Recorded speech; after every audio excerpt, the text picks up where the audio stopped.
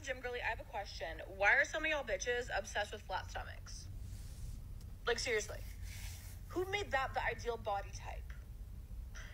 There's about 70% of females out there who will not get a flat stomach unless they cut out every single macronutrient ever. And like, you're telling me that's a life worth living? To have to miss out on delicious food just because you want a flat stomach? Like, what? Marilyn Monroe, who I think is the sexiest woman to ever walk on this earth, didn't have a flat stomach. So why are we so obsessed with having one? Baby, I've got a little bit of a tummy, okay? And you're gonna tell me I'm ugly? Like, suck my left nut. Like, there's too much more to life than having a flat stomach.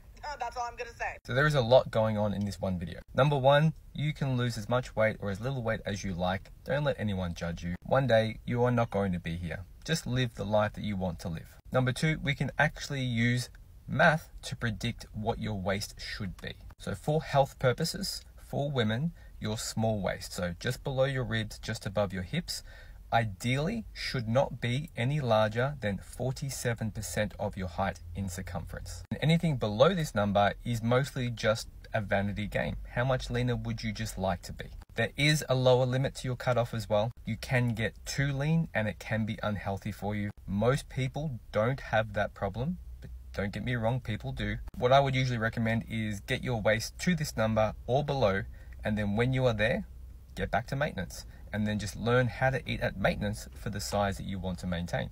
And the reason that it's so desirable is because we live in an environment where it's obesogenic. It is very easy to put on weight, and it's very hard to get it off. Now, apart from evolutionary factors, we have a healthy body fat range for a reason, because it's healthy. The context is always important. You always have to be lean relative to your individual height and your specific waist measurement. More and more and more weight loss is not the answer.